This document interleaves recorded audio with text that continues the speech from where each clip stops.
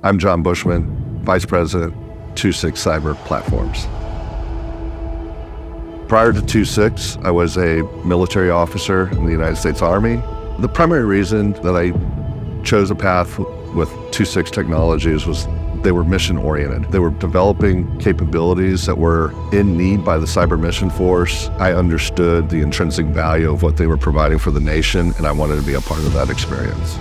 The opportunity to join a company that understood a particular mission set and were focused on, at the end of the day, community in terms of the cyber mission force, that held a lot of appeal. Especially having just been serving in Army Cyber Command, it was a natural transition.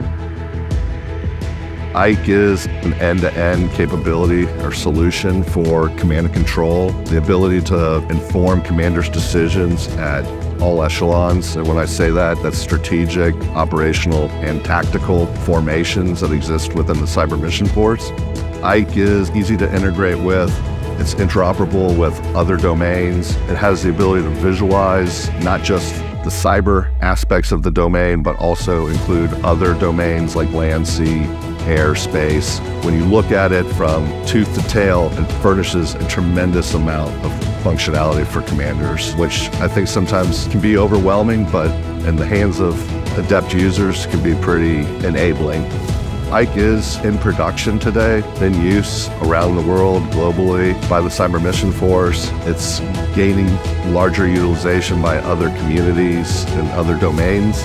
We have thousands of active users on keyboard leveraging the system for their particular workflow. There's a growing interest in the more traditional domains to better integrate with what we'll call the non-kinetic domains of maybe space and cyber, and we're going to see more interest and growth in areas like joint all-domain command and control.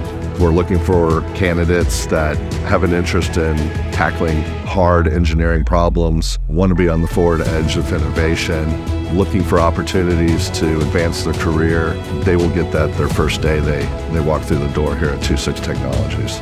We're going to give you hard problems to solve. We're going to give you challenges that the user community and the cyber domain are struggling to address.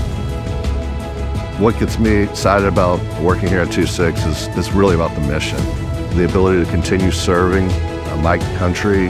There's a lot of things that we do that will help maintain our advantage around the world. So this is an exciting time. We have a number of different customers coming online. We're on the ground floor and we're looking to scale the activity with a number of different organizations. And this is just a terrific time to be part of 2.6 Technologies.